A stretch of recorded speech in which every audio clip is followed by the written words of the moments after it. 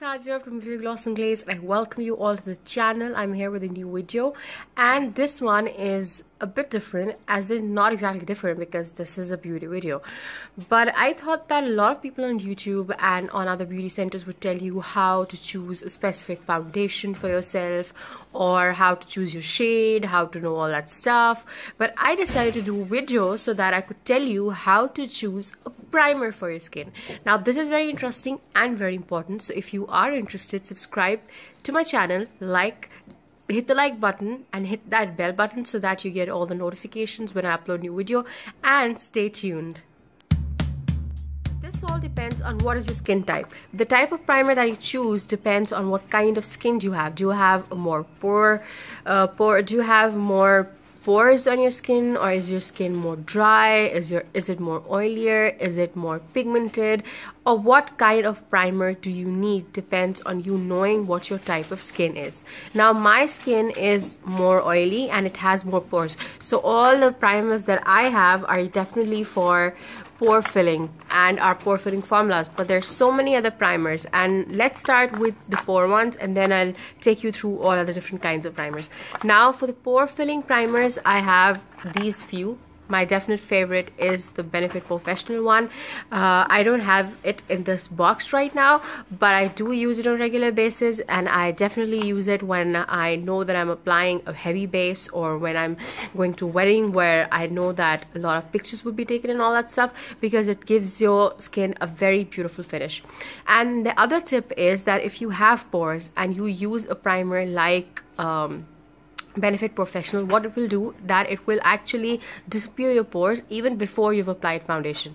Now generally when you apply a primer and you dab it into your skin, you see that it makes your skin smooth, but it doesn't necessarily disappear your pores. But then you apply the foundation and you see that the primer had filled the pores, so now when you apply the foundation, it is all more clear and more smooth.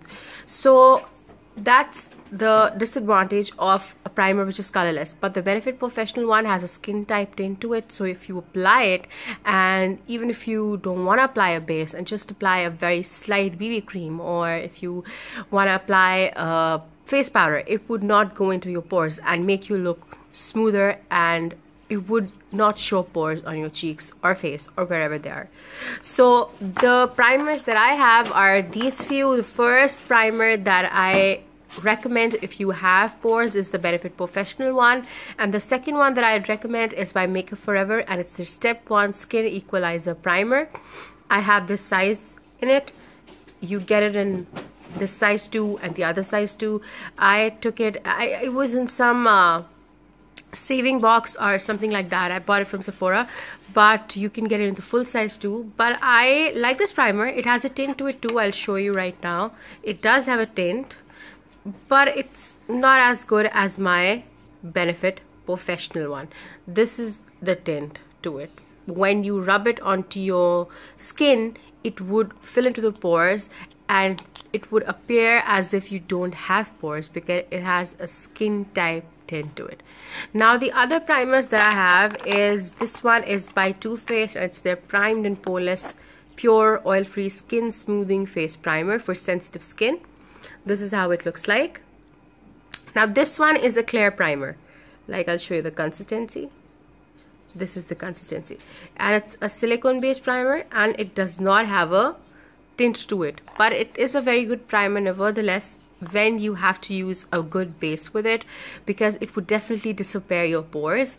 The other primer that I have is by LA Girl Pro Prep HD High Definition Smoothing Primer. Now I bought it recently, so I don't really know how it works because I've not really tried it a lot of times, but however this one is a good one too if you are on a budget.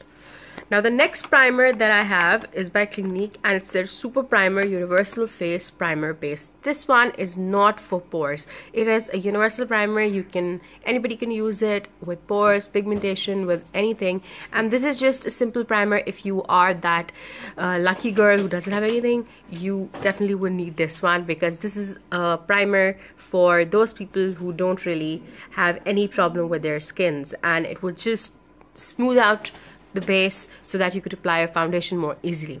Now the next type of primers is for people who have pigmentation. I definitely have seen some by NYX and by ELF, and there are tons of different companies which make primers. They have a green tint to it and they'll just, you know, mattify and also cover all your pigmentation, and that's the primer you should go for if you have pigmentation or if you have redness on your skin.